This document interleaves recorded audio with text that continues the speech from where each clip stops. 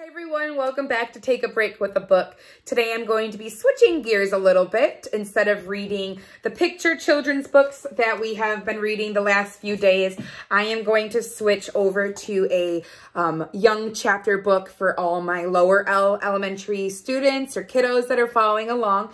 This story is called Mayhem is a Superhero. It's written by Kara West and it's illustrated by Leeza Hernandez.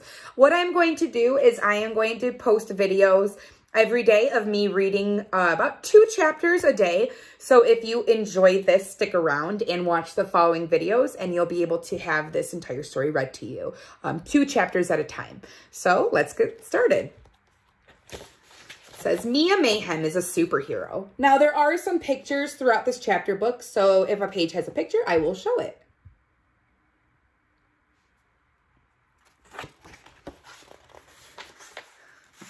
Chapter 1, The Unexpected Letter. Okay, I know this doesn't look good. It definitely seems like a tornado just blew through my house. I spilled a whole bag of flour, broke a window, ran through the screen door, was licked by a bunch of dogs, and even got my shoe stuck in a tree. But I have an excuse, really I do. It's been a super exciting day.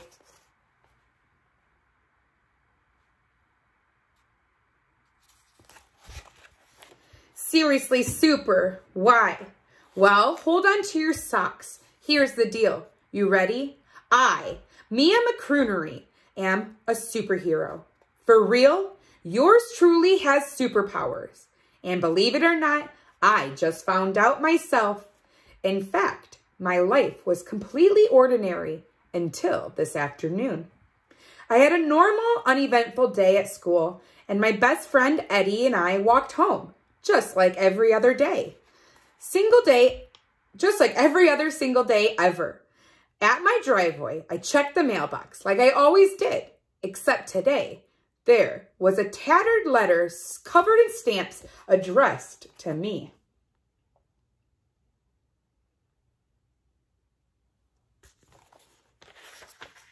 It said, Dear Miss Mia McCroonery, congratulations. We're very pleased to inform you of your acceptance to the program for In-Training Superhero, the PITS.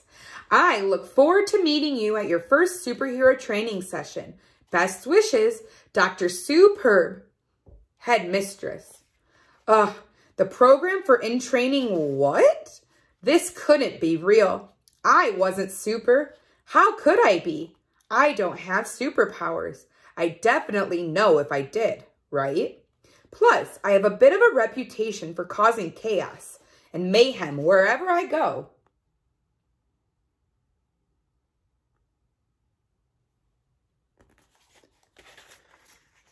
I never mean to, but the truth is I'm a total disaster machine. Like one time I kicked a soccer ball that broke a steel goalpost in half. Another time, I flooded the hallways after using the water fountain. So, you see what I mean? This couldn't be real. I flipped over the letter to see if it said, gotcha on the back. Nope, nothing. So I ran inside and triple checked.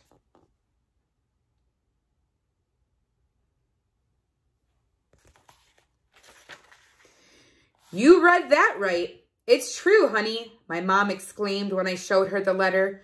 We've been waiting forever. We went to the pits, too. I looked up at her in total shock. This letter sure traveled a long way. We're thrilled for you, honey. You won't be too far behind, she said. Behind? I asked. Well, you see, most kids start their training in kindergarten, Dad said. I grabbed the piece of paper and read it again. No way. My letter is 3 years late, I exclaimed.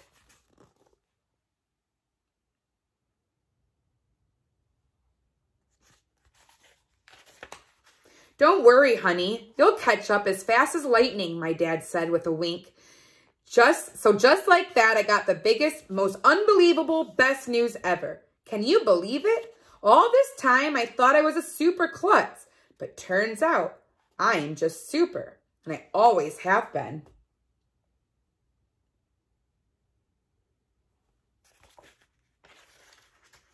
Chapter 2, My Super Family. You might want to sit down for this, Mom said with a huge grin on her face. I nervously backed into a chair as my cat Chaos jumped onto my lap. We're so happy we can finally tell you the macaroni super secret, Mom began slowly. We're a family of superheroes. My jaw dropped to the floor.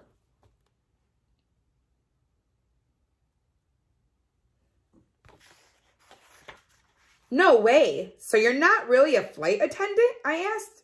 Of course I am, she said. But truth is, I can fly without a plane.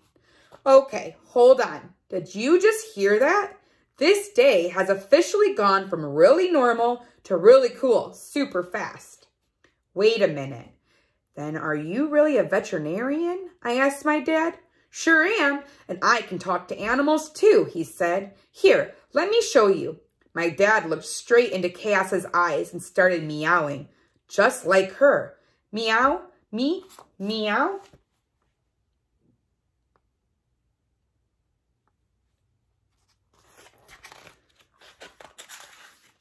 And believe it or not, my cat stood up and did a triple backflip onto the ground. Atta girl, my dad said as they fist bumped each other. I sat back in shock, trying to take it all in. I couldn't believe it. I still had so many questions. But here's what I just learned. My cat is way smarter than I thought. My parents are real superheroes, and so am I. This is awesome, I finally yelled out.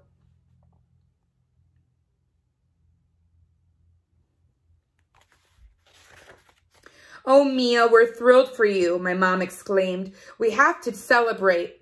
I know we already made cookies, but this news calls for more dessert, my dad said. I nodded excitedly. My dad always had good ideas. Well, it was a good idea until I plopped the bag of flour down on the counter and poof, flour got all over my face and even up my nose. Then Chaos started to run in circles, making the mess even bigger.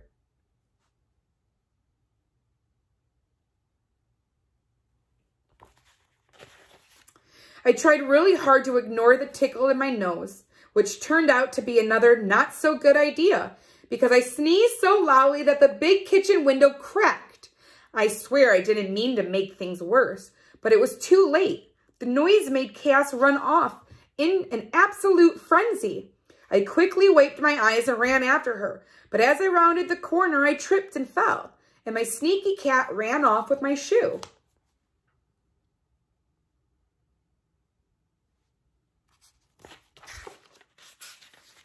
So obviously I chased after her as fast as I could. The only problem is my top speed is a little too fast, even in crazy cat emergencies like these, because I tore through the screen door, and now there's a giant hole in it as big as me.